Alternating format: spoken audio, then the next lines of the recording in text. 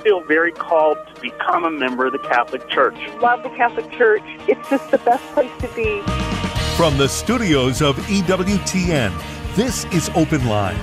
In North America, call toll-free 1-800-585-9396. That's 1-800-585-9396. Outside North America, call 1-205-271-2985. You can also send an email to openline@ewtn.com. A tremendous Thursday to each and every one of you. Welcome to EWTN's Open Line Thursday, talking the new evangelization here. Father Larry is not available today. He is out in sunny California, and I'm coming to you live from sunny Florida here at the 2018 Legatus Summit at the Ritz-Carlton here in Orlando, Florida. And fear not, we have a more than familiar and a more than capable substitute for Father Larry. Deacon Harold Burke Sivers is in the house. If you've got a question about the new evangelization, the number's 1-800-585-9396. That's toll-free anywhere in North America, 1-800-585-9396. If you're outside the United States and Canada, we'd love to hear from you, like maybe Portland, Oregon. Is that outside the United States and Canada? Might as well be. What did you say the motto is in Portland? Keep Portland weird. There you go.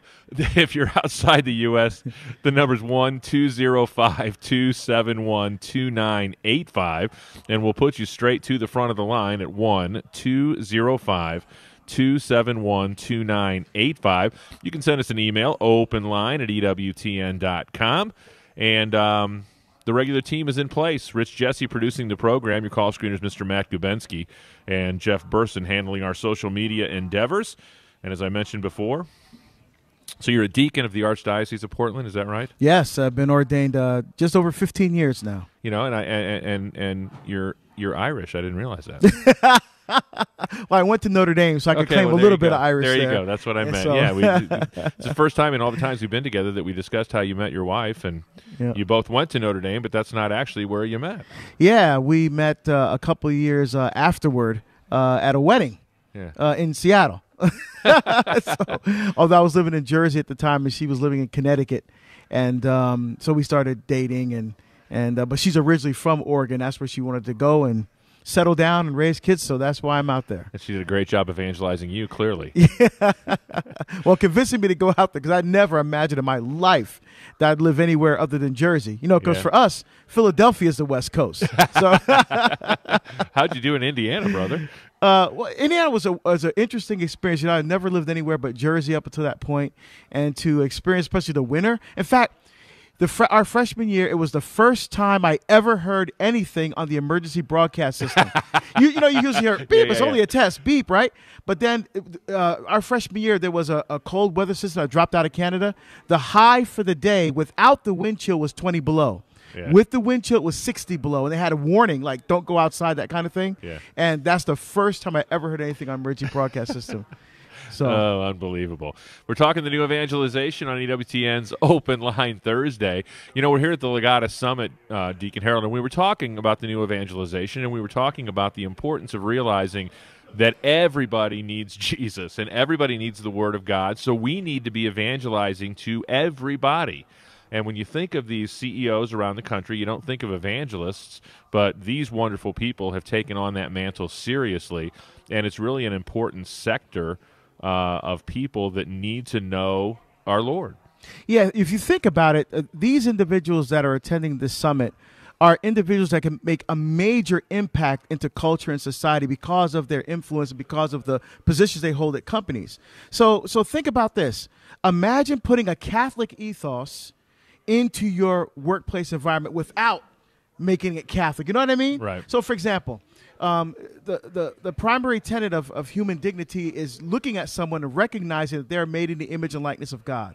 So when you're developing a human resources policy, or you're developing policies for how to enhance your employees' performance, those principles are in the back of your mind as you're forming and shaping the people who are producing and making money for the company. You know, so it's not just looking at people as widgets, not looking at people as assets. You know, you're looking at them in God's image and likeness, and there's a dignity there that needs to be respected. And I think events like this, where these individuals can bring that into their sphere of influence, I think can have tremendous repercussions in the life of the church. And not only do we talk about the way that these folks can take the message out to other people, but you can't give what you don't have. And there's wonderful opportunities within the organization and here at the summit for their own personal growth and spiritual development, and that's probably what you're here for.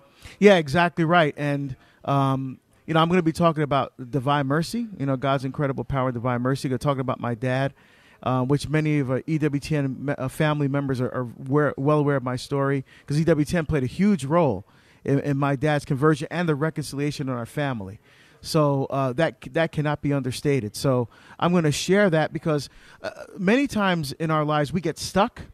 We're slaves to the memories of the past, to the hurts of the past, to the pains of the past. We cannot take our relationship with God to that next level. So I'm going to talk about how you can get past that, especially with the pain I experienced in my home growing up with my dad, but then how others can overcome that in their own lives so they can deepen their intimacy with our Lord and Savior Jesus Christ and His church. We talk with Father Larry frequently, week after week, about not only methods and the way that you can approach the new evangelization and the various methods that can get you started in getting the word out there, but what Father Larry stresses all the time, and you just touched on it a little bit there, is all of us are wounded. And we all have our guard up in one area or another. And people who are not familiar with the Word and are not familiar with the love and mercy of our Lord that you're going to talk about are never going to hear a word we say unless they know we love them.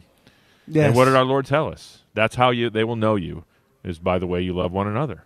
How important is it that you impress upon all the people that you talk to that you got to love folks? Jack, one of I get the great honor and privilege of traveling all around the world speaking. I have 5 countries that I'm speaking in this year alone. And one of the things that saddens me on these trips is I meet people all the time that don't know how much God really loves them.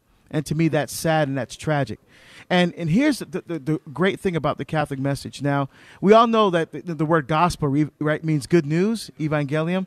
Well, if you do a little study of that word, a little etymology, in the Greeks used the evangelion. So, for example, if you look at the 8th century BC at Homer, they used that word evangelion, evangelization, when they came back from battle. Hey, we have good news. We won the battle, right?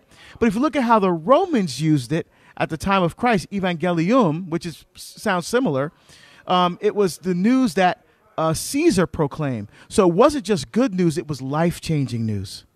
Life-changing news. So that's what the gospel is. That's what the evangelization is. It's life-changing news because our Lord and Savior Jesus Christ and His teachings and the love with which those teachings are given, because even St. Paul says, Ephesians 4:15, the faith and the truth in love. But it has to be the truth, but it has to be done in love. So it goes back exactly what you're saying. So it's how people are receiving the message of love and mercy.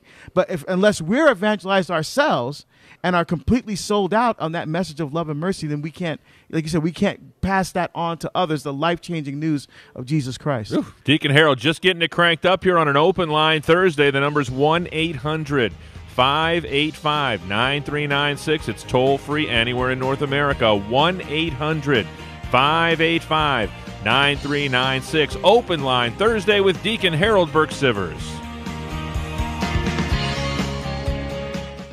Father John Riccardo. When you and I wake up every day, do we strive to know Jesus or not? Quick question to you and me right now. Is that what you and I are doing every single day? The leading Catholic voices are on EWTN Radio. EWTN is now on Twitter. Get short, timely messages from EWTN on your computer or cell phone. It's easy to stay up to date on a wide variety of topics. Pro-life news, Vatican announcements, catechesis, apologetics, the latest EWTN programming, and more. You can link to EWTN on Twitter from our homepage or go to twitter.com/EWTN. At work, at home, at school, and on the road. Stay connected to your world with EWTN's Twitter page. Have you heard about Church Pop? Church Pop features new online Christian content that's fun and inspiring every day. Find it on Snapchat, Instagram, and on the web at churchpop.com. Living the Beatitudes with Father Bjorn. Blessed are the pure in heart, for they shall see God. While purity is an important virtue, a lot of times we can confuse this beatitude for a discussion about sexual morality. To be pure in heart is to be completely focused on and in love with God.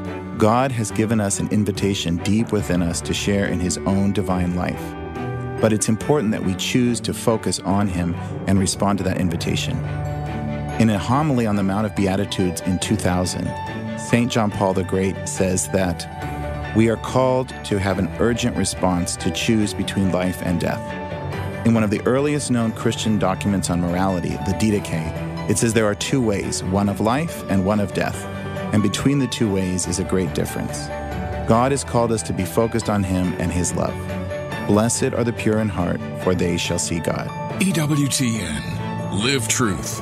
Live Catholic. This is Open Line on the EWTN Global Catholic Radio Network. If you have a question or comment, call 1-800-585-9396. Outside North America, call 1-205-271-2985 or send an email to openline@ewtn.com. That's right. We've got a couple lines open at 1-800-585-9396. Grab one of them now. It'll be busy later, I promise you. Our leadoff hitter today is Anthony in Riverside, California, watching us on YouTube today. Anthony, you're on with Deacon Harold. Hello. My question is what is the meaning of suffering when united to Christ? Okay, yeah, great question, Anthony. Thank you. When you look at Christ's suffering, and one of the things that He was doing, He was praying from the cross. And one of the things that we see is in Psalm 22, for example. If you look at Psalm 22, which is written like 700 years before Jesus was on the cross, you see it says, my God, why have you forsaken me? Okay, now people would read that and say, well, the Father abandoned Jesus on the cross, but He didn't. You have to read the rest of the Psalm to see there was two reasons why Jesus was praying that Psalm. First of all, He was praying it because if you look at the rest of the Psalm, it's prophetic. They tear holes in my hands and my feet and lay me in the dust of death. I can count every one of my bones. These people stare at me and gloat. They throw dice for my clothes. That's all in there. So the first thing that Christ was doing was saying, this Psalm is being fulfilled in your hearing. The second point is this.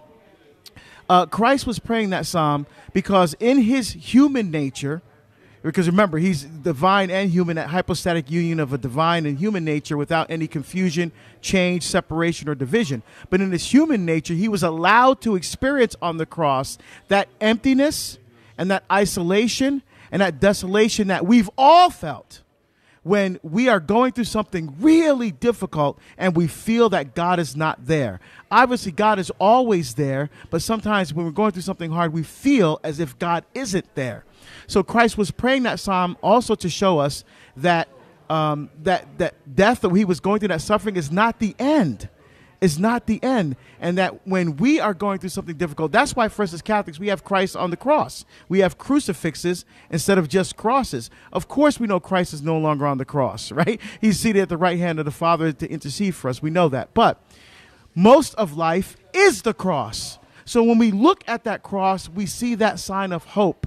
We see that sign of if Christ can endure that suffering for us and for the sins of the world, we unite our sufferings to that suffering of Christ. When we're going through something where we feel like that God is not there and present in our lives, we can look at that crucifix and say, yes, Jesus did this for me. Jesus experienced the same thing that I'm experiencing right now. But we know that that is not the end. That when we unite our sufferings to the sufferings of Christ, that is ultimately going to lead to our salvation. Because there is no resurrection without crucifixion, right? There's no Easter Sunday without Good Friday. And the scriptures are very clear about that.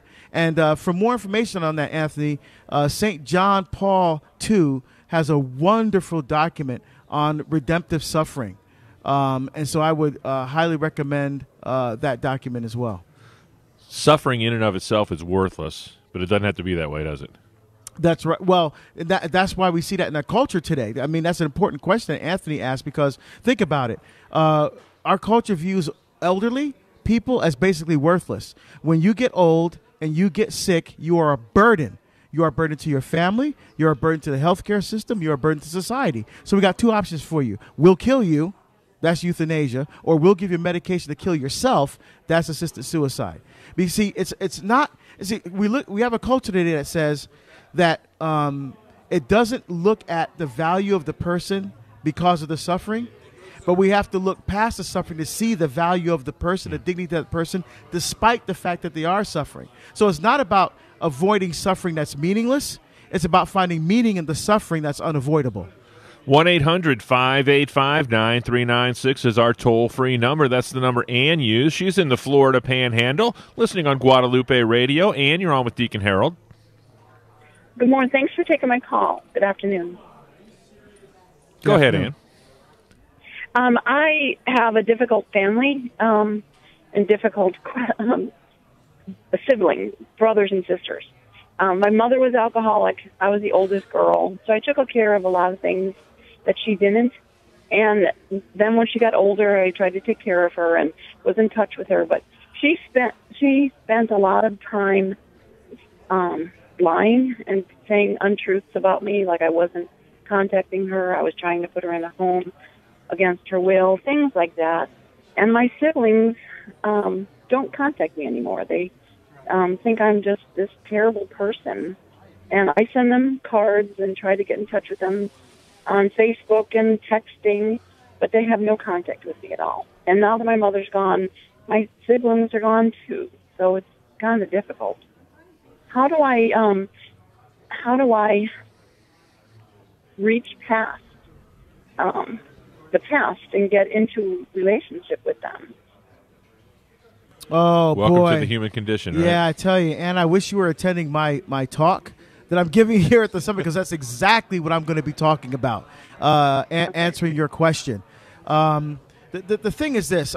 I, like you, have had painful experiences with one of my parents, my dad, in the past. The point, Ann, where I did not speak to him for 18 years.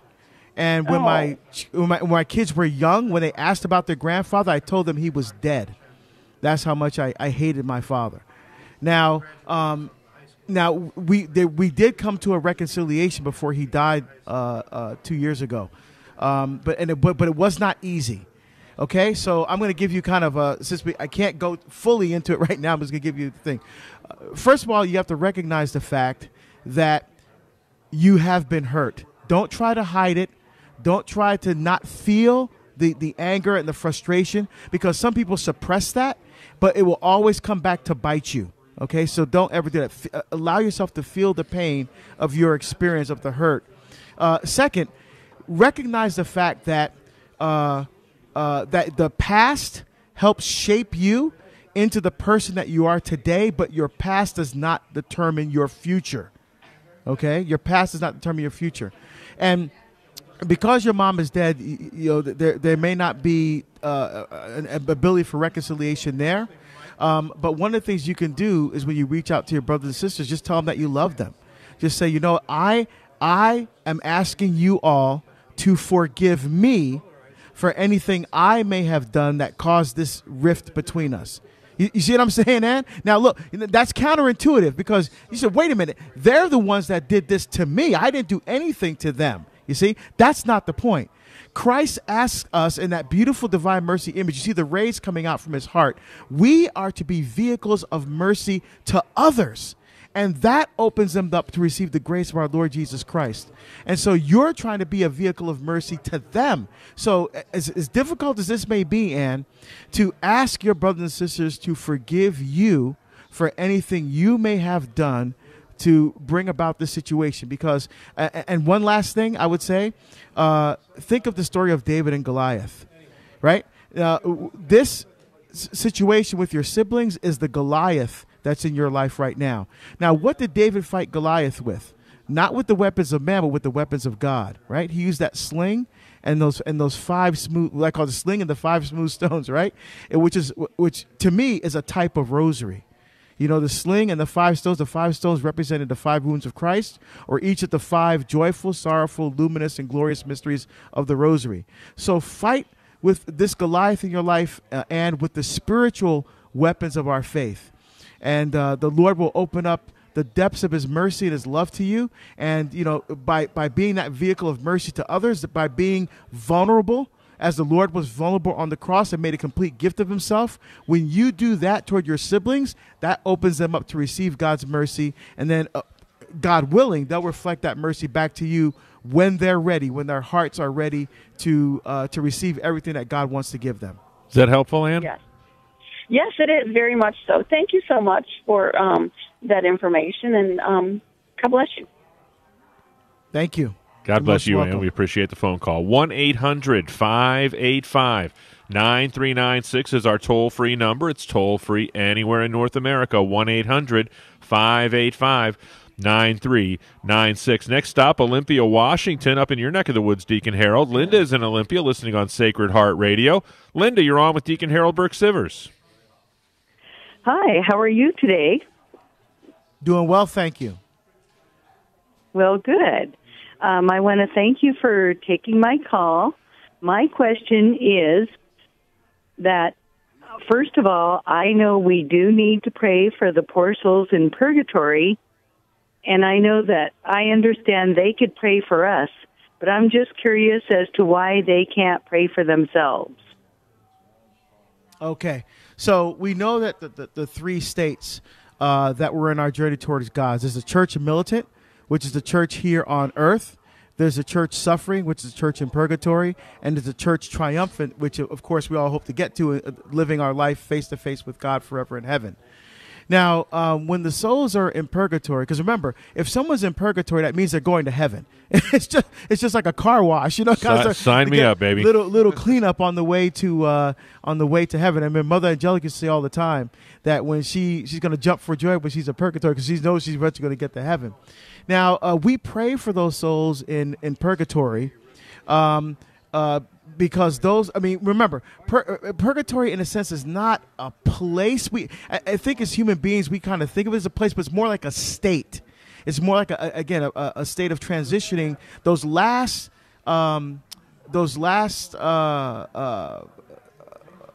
imperfections and those desire to hold on to sin and that concupiscence is purged so we can stand before God face to face with souls that are clean before him. So we pray for those souls in purgatory to help that process of purgation to go through as quickly as possible. They can spend the rest of eternity in the beatific vision before God. But they can't pray for themselves because when they're in that state of purgatory, they are the receivers of prayer, right? So they can pray for other people, but for themselves, they need the prayers of other people, and so we pray for them. Like, for example, we don't need to pray for people in heaven. Why? Because they're already there. There's no reason to pray for someone who's already in heaven, right? Because they're there already. But the souls in purgatory can pray for others, but they need our assistance and our help and our prayers and to have that state of purgatory hopefully pass as quickly as possible. They can spend eternity with God forever. It's not anything that they've done that prevents them from praying for themselves. But when you're in purgatory, it's not about you. It's not about yourself. It's about purging those last vestiges of holding on to sin so that they can have life forever with God. Just like you can't go to confession without a priest. It's the same thing. You don't just pray to yourself or pray for yourself. We need the prayers and assistance of others, and so that's how I would answer that. Does that make Linda? sense? Yeah. Okay. Yes. Thank you. Well, thank you, Linda. We appreciate the phone call. That frees up a line for you at 1-800-585-9396. It's toll-free anywhere in North America, 1-800-585-9396. How amazing would it be to have no urges to sin whatsoever? Yeah, I don't know if that's even possible. I mean, that's kind of a definition of heaven, huh? It is. It is. Where you don't even desire, because you're so close to God and living in His. You just don't even have a desire for anything but God. That's just awesome. I look forward to that. You and me both. Again, the number 1-800-585-9396. It's toll-free anywhere in North America, 1-800-585-9396. If you're outside the United States and Canada, we'd also love to hear from you. Your number is 1-205-271-2985. That's 1-205-271-2985, and we'll put you straight to the front of the line. You can also send us an email. Email us at openline@ewtn.com. We're also available on the EWTN YouTube and Facebook sites, up on Facebook Live, and you can put your question in there, and Jeff Burson will float it our way. Deacon Harold Burke-Sivers talking the new evangelization, sitting in for Father Larry Richards on EWTN's Open Line Thursday.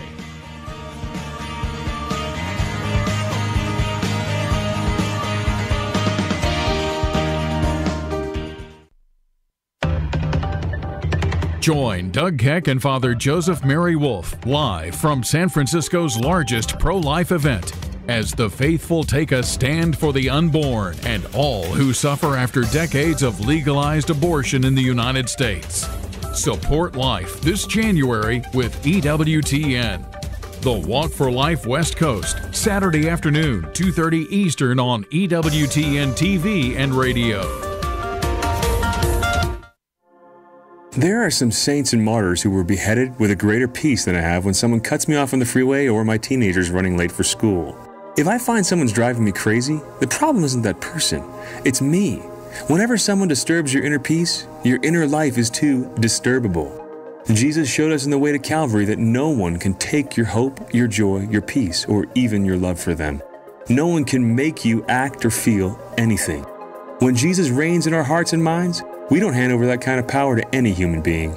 So if you're letting someone drive you crazy today, maybe God's telling you to build up the interior castle of your heart so that nothing disturbs you. But that comes from prayer. As St. Paul wrote from prison, do not be anxious about anything, but in prayer and petition with thanksgiving, present your requests to God. Then the peace that surpasses understanding will guard your hearts and minds in Christ Jesus. This is Chris Stefanik from RealLifeCatholic.com on EWTN Radio. The wisdom of Mother Angelica. Have you ever been so grief-stricken and so heart-sick that you can't see God?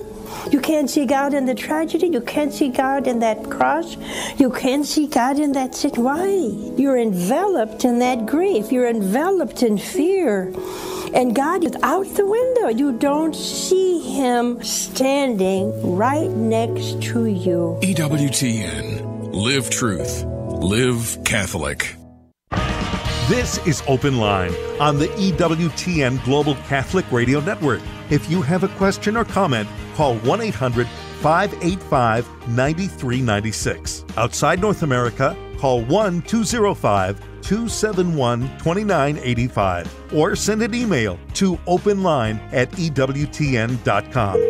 You know, Deacon Harold, it's great to see you. When we normally do this, you're in Portland and I'm in Birmingham, and we don't get to see each other. That's right. Well, it's always good to be in person. So now I know how you feel about me, because when you talk about all these vices, you like stare a hole through me. So I can't.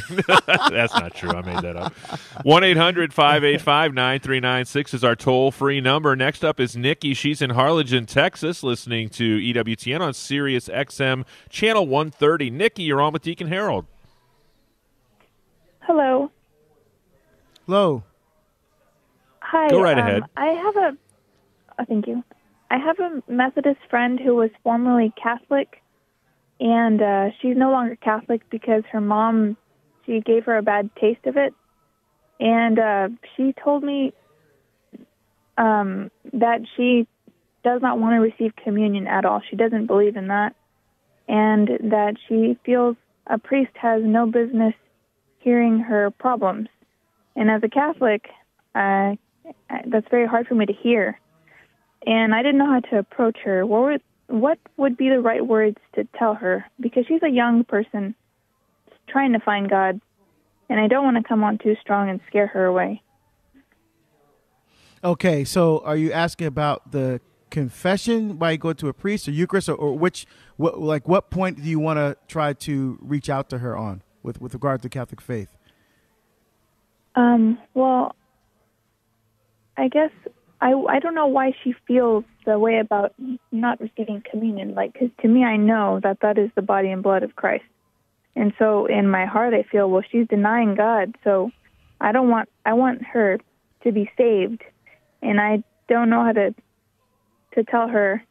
I don't know the right words to say. Yeah. Okay.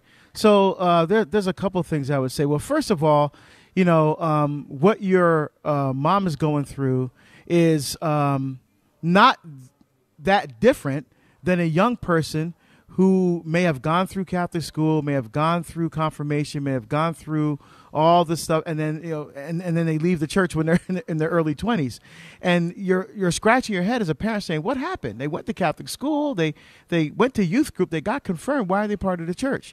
Because there's a disconnect between the teachings of the church, what the church actually teaches, and your everyday lived experience. So a lot of people, and it sounds like this is the case for your mom, have received the head knowledge, but it hasn't made the transition from the head to the heart, so that the things that we believe as Catholics does not become part of our everyday lived experience. So here's what I would say, first of all, about, for example, for Mass. Two things. First of all, the way I like to think about Mass is like an athlete. Okay. Oh, this is a young friend of yours. Okay, this is perfect then. So those of us who were athletes in high school or college, you have to go to practice. Now, what's the main purpose of practice? In practice, you do the same drills and practice the same skills over and over and over again. Because what are you trying to build? Muscle memory. Because when you get into the game, not just practicing the game, you don't have time to stop and think about what your body is doing. So you have to train your body to respond to the situation that it finds itself in, either on the basketball court, volleyball court, or ice hockey, whatever. Now, Mass is practice. And in Mass, we do the same things over and over and over and over and over again. We receive our Lord Jesus Christ in word and in sacrament, because we're building spiritual muscle memory. Because once practice is over, Mass is over, we have to go back into the game, into the real world, into the world outside the four walls of the church, where we're being told that faith in God are for weak-minded people that need a crutch to get through life. We're being told that babies in the womb are not human beings, that they're just blobs of tissue. We're being lied to by the culture. So in order to combat that, we have to build that spiritual muscle memory to go out into the game of life and to win. So what the Lord do is he's feeding us with his word, and he's feeding us with his life, those sacraments, to prepare us to go out there to do battle for our faith, do battle for the Lord in the world. So maybe making that analogy, since she's young, to make that analogy might work for her. And the other thing is, think about this when it comes to the Eucharist. When I was in Australia, I ran into an atheist. I gave a talk at a university in Perth, Australia. And after the talk, an atheist approached me and, told me he was an atheist and stuff, but he kind of liked some of the things I had to say. And I asked him what he taught. He said he teaches Greek. And so I asked him if he had Greek New Testament, which he did, and he brought it for me. And we looked up Luke 22:19. Now, Luke 22:19 says, which just says, "This is my body, this is my blood." I said, "Can you tell me what's going on in that sentence?" And so he looks at it. We're looking at it in Greek. So he looks at the sentence, and so he says the subject of the sentence is making absolute identification with the object. So what he means is that the person who's speaking, he's using the demonstrative pronoun "this" in order to make a connection between the object that he's holding and himself. So I said, let me be clear. Can you read that and say it's a sign, it's a symbol, it's just a metaphor, he said, absolutely not. I said, let me be clear again. If the person had their own arm, their own leg, their own, heart in their hand, they said, that is me. That's what that means? He said, yes. I said, how can you get a different meaning from what you just told me? He said, the only way you can get a different meaning if you read your own meaning into the text. You see? So looking at the text, that's what the text says. Now as an atheist, he doesn't believe what Jesus says, right? But he's just reading what it says. Jesus is saying clearly and unambiguously, this is my body, this is my blood. Why is he doing that? Because he's giving us his life. He said, my flesh, in John 6, he said, my flesh is for the life of the world. And so he wants his life in us. Now, in Leviticus chapter 17, there was a prohibition against drinking blood because the blood is the life of a thing. And God is in charge of life. The only person that could touch the blood was the priest. But because of what Jesus did for us on the cross, he's now saying, drink my blood. Why? Because he wants his life in us. He wants his life in us. So I think if you help make those connections between what we teach as Catholics and the everyday lived experience, how do we take this sacramental life of the church and apply it to our everyday life? I think she'll open her up to start looking at those connections and start seeing the Catholic faith as not just a bunch of teachings and laws, but how they connect us to reality of God's love, immense and incredible love for us, and how we live that out every day. We're going to stay in the Republic of Texas. Gino is in Corpus Christi, Texas. He's listening to EWTN on Guadalupe Radio. Gino, what's your question today for Deacon Harold? Yes, hello. Hi, Gino. Go right ahead. Deacon Harold, can you hear me? Yes, I can. Thank you for calling. Thank you for taking my call. I'm such a fan. I can't even. It's hard to put into words. I've been trying to get through to you for such a long time. All right. First of all, I think you're beautiful. You're awesome. Look forward to your YouTube videos and your book, Behold the Man. Oh, read it every day. Awesome. Oh, thank you. So my question is this. I'm a practicing Catholic, obviously, and I have a couple of roommates who were, how could you call them, secularized. They don't have the faith that us Catholics have. So they brought up a question to me the other day is, how can you go to a priest when they're, quote unquote, just molesters? And they're all molesters, and how could you look up to somebody like that? So my question to you is, how do you defend that? What's the correct way to go about that? I know what the answer is, but how do I tell the non-practicing, the non-believers, the correct way to go about that? All right. Well, here's what I would say, because I get this question often from people. How can you go to a Catholic church that has child molesters in it? Well, here's my response. When I was in campus law enforcement, okay, I was a chief, and just say one of my officers pulled over a woman for speeding, right? And he asked for driver's license, registration, proof of insurance. And when he goes to the car, he notices that the woman is quite attractive. And so instead of giving her a ticket, he makes an inappropriate proposal to her to, if you perform this act, you can get out of the ticket. Okay? Now, she's highly offended. She's angry. She comes back to the police station. She files a formal complaint against the officer. I suspend the officer pending an investigation. Somehow it gets leaked to the media. Now everybody finds out about this, and everyone that hears about it is enraged and angry, and rightly so. Why? Because this officer who was charged and who had the duty and responsibility of upholding the law himself violated the law. Okay? So now would your next thought then be, I will no longer stop at any stop signs. I will speed as much as I want. I will not follow any laws because of what that one officer did? Your answer is, of course, is no. So why do you do it to the church? You know, we're talking about less than 2% of all the priests were ones that were accused of either they were either pedophiles or they were active homosexuals who were acting out. That is the truth. We're talking about less than 2% of all of the priests in the world. So it's not every single priest. And the other thing to remember is Jesus had 12 apostles. One of them was Judas, who betrayed Jesus and then hung himself. So, you know, even amongst the apostles, they weren't perfect. There's going to be people who are going to betray the Lord. But you have to focus on the teachings of the church and not so much the people in the church who are sinners. All of us are sinners in need of God's mercy. All of us fall short of what Christ asked us to do, which is why he gave us a sacrament of reconciliation to bring us back into that proper state of grace. But to say that all priests and molesters, you shouldn't look up to him is ridiculous, because that statement is not true. And plus, again, you have to focus on the teachings and not the people. That makes sense?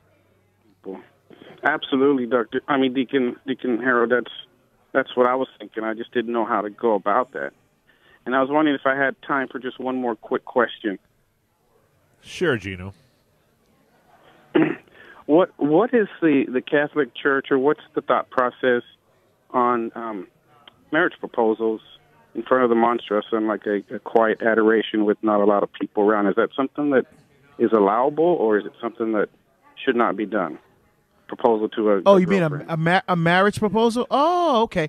Well, that's Yeah. a great question because I actually have a couple of friends who actually proposed to their fiance that way. Okay.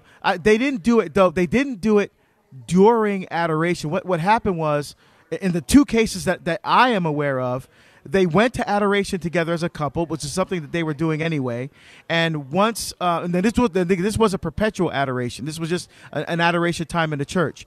And once the priest had done the benediction, and then the divine praise, once that was over and the host was proposed, that's when they proposed. The guys proposed to their fiance at that point. Right. So, but during adoration. Right. This is an I mean, adoration I think proposing.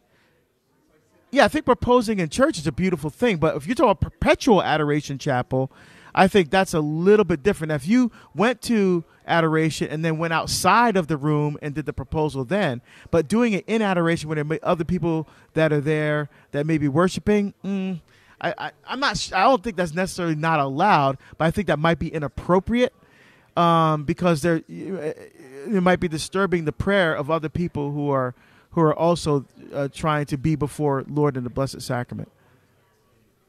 Does that help, Gino? Yeah.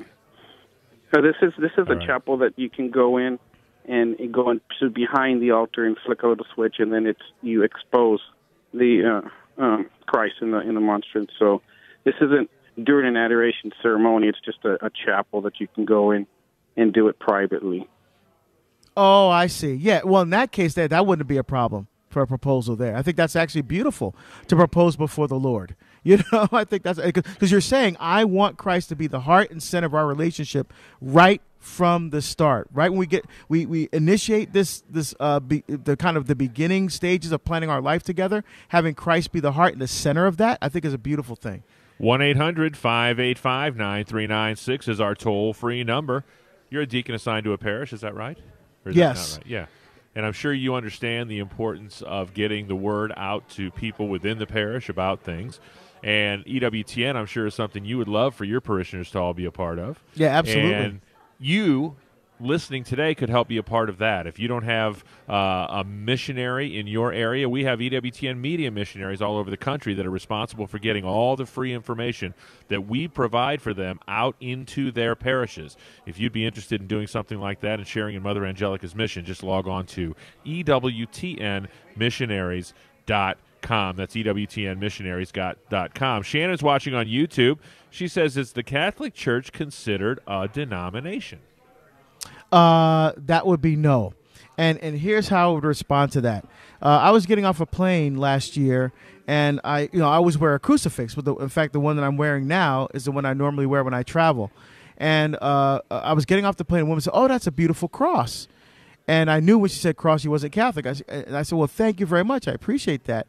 And she asked what denomination I was. And I said, "I wasn't any denomination. I'm Catholic." And she looked at me. She's like, "I don't understand what you mean." I said, "Well, what are you?" She goes, "I'm Anglican." I said, "Oh, so Henry VIII founded your church, right?" She goes, and she looked at me, "Well, what do you mean?" I said, "Well, let's take a look at it. Martin Luther founded Lutherans. John Calvin founded the Calvinists, Calvinism. Ulrich Zwingli founded the Reform movement. Mary Baker Eddy founded the Church of Christian Science. L. Ron Hubbard founded Scientology. Joseph Smith founded the Mormons. I mean, you go through all of these. They can trace their origins back to a human founder. But when you look at how the Catholic Church started, Jesus says 3 times in Matthew's Gospel he came to found a church. 3 times he uses the word church. Which church was that?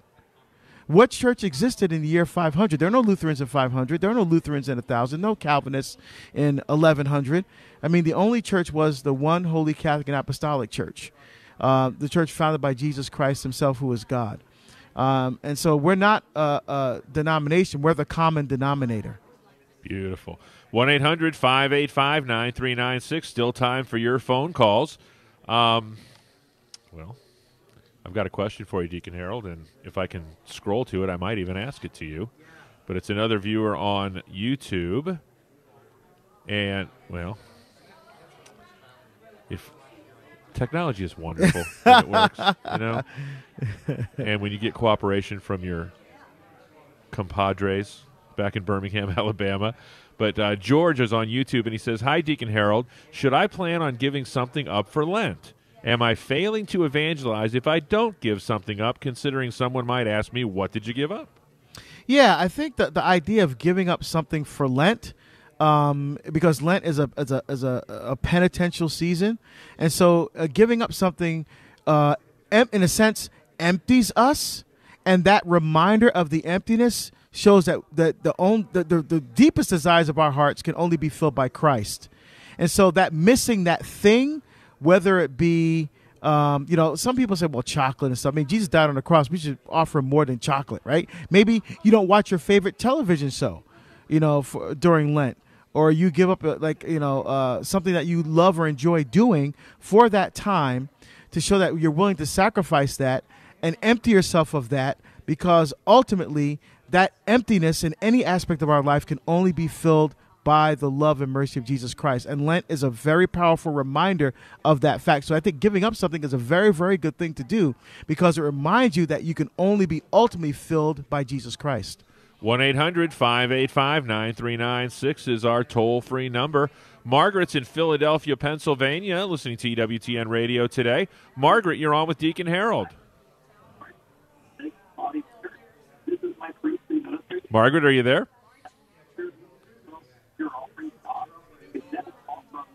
Margaret.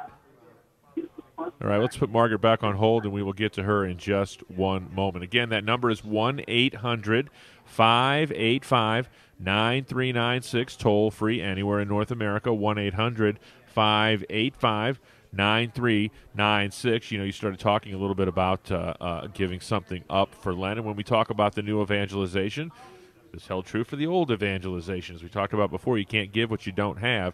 Talk about the importance of individuals forming themselves in the faith, to really bolster any evangelistic effort that they might engage in. Yeah, that is incredibly important. And one aspect where I find that particularly important is with parents. Because so many times parents will drop their kids off at First Communion class or confirmation class, and the kids are getting this education, but the parents don't even know the basics themselves. So when the child goes home now, and they've learned this stuff, the parents aren't asking, "Hey, what did you learn?" and that kind of thing. And a lot of times the kids don't see the things that they're learning being lived out at home. You see, and so when they notice that disconnect there, then for them, what they're learning becomes an academic exercise. It's not important to my parents. Why should it be important to me? So I think learning and knowing and growing in your faith helps you not just to become a better Catholic, but also become a parent. And I think that permeates into every aspect of your life, because now Christ is not just something in your head. Christ is something that is kind of taken over your entire life, and you're living from that heart and that center and that core. And what I realize when I study the faith is the more I learn, the more I realize how much I don't know. And that just fuels my desire to learn even more. So I think people should pray for that. I mean, and use their time wisely. For example, gap time. Right? Like when you're driving your car, what are you listening to in that 20, 30-minute drive? Or if you're taking the train into the office, what are you listening to during that time? Are you listening to good Catholic apologetics or EWTN, any programming that's going to help you grow in your faith, learn that little piece of knowledge of your faith to help move your heart closer to Jesus? Or are you listening to talk radio or sports? You see? So how do we use our time to bring ourselves closer to God? I think finding those gaps in our time and filling that with the Lord is the way to go. Let's try Margaret one more time in Philadelphia, Pennsylvania.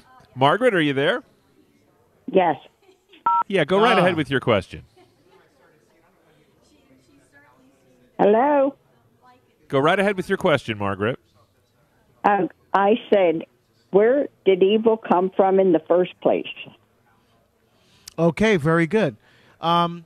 Evil, if we look at Genesis chapter 2, we see that man was put into the garden to till and to keep it, right? So the Lord was giving man his mission, his purpose, his calling was to serve, protect, and defend everything that was entrusted to him. When God placed him in the garden, he put a tree there. Now, the tree, there's a twofold purpose for the tree. One was a physical manifestation of God's authority. It was a reminder to the man that even though he was placed in charge of creation, that he is not in charge of God. So that was a physical reminder from God that I'm God and you're not. But we see that the tree was not just any tree, it was a tree of the knowledge of good and evil. And the word for knowledge there is yaudah in Hebrew, which means to experience. You have to experience something in order to know it. Now, the tree itself was not evil. The tree itself, because everything God creates is good. So where did the evil come from?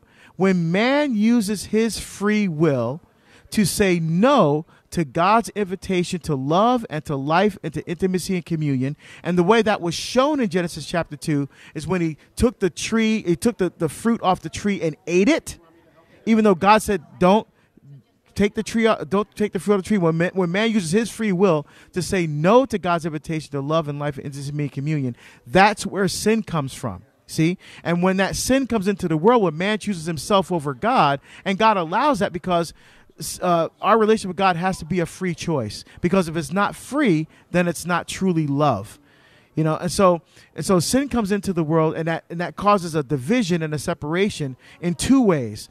There's original sin, which is the loss of concupiscence, the loss of sanctifying grace, the grace we need to get to heaven, and that was shown by being thrown out of the Garden of Eden. And there was also temporal or earthly punishments for sin. So the one we see for the woman is painful childbirth, and that her husband, her desire should be for her husband, he shall rule over you. Maushal in Hebrew, which means to dominate like a tyrant. Man now has to work and sweat of his brow to bring forth the fruits of the earth. They're not just given to him. So our sin has effects not only in our lives, but in the lives of other people as well. So that's the kind of the origin of sin. Quickly, we'll go to Jack in Omaha, Nebraska, listening on Spirit Catholic Radio. Jack, what's your question for Deacon Harold?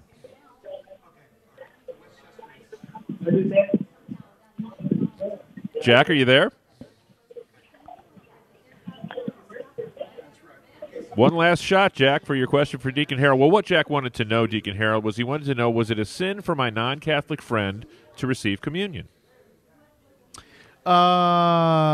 Is it okay, so here's what I would say. The reason you have, if he wants to receive communion, the question to ask your friend is, why aren't you Catholic? Not why can't you receive communion, it's why aren't you Catholic? What is it that's holding you back? See, the thing is, for us as Catholics, communion and receiving Jesus in the Eucharist is the deepest form of intimacy we can have on earth. And someone who is not Catholic cannot receive the Lord because they're not in that level of intimacy with him. So it's not that anything that the church is saying why they can't receive. They have to. But what we're saying is this is the deepest form of intimacy we have with God on earth. And we believe with all our heart, soul, mind, and strength that what Jesus said in John chapter 6 and what he says in the Synoptic Gospels about this being his body and blood, soul, and divinity, and we receive his life into us, and that changes us. So, but if you don't believe that, then you can't receive. It's that simple. Like, I'm in a covenant relationship with my wife. No one else is entitled to be in that relationship besides me, right? And it's the same thing with the Eucharist. You have to be in that relationship of intimate, personal, loving, life-giving communion in order to receive God's life. So the question is, why aren't you Catholic? Deacon, thanks so much for being so gracious with your time and filling in here at the last minute. Well, thank you, Jack, for having me. I always enjoy being on EWTN and an open line. Would you leave us with a blessing? Sure. May Almighty God bless you and keep you, the Father and the Son and the Holy Spirit. Amen. Amen. Deacon Harold Burke-Sivers filling in for Father Larry. We'll be back at it tomorrow. Colin Donovan, our Vice President of Theology, will be not in the house here in Florida, but he'll be in the house in Birmingham, and I'll be in Florida, and we'll come at you with all of your theological questions for Colin tomorrow. Until we get together then, God bless.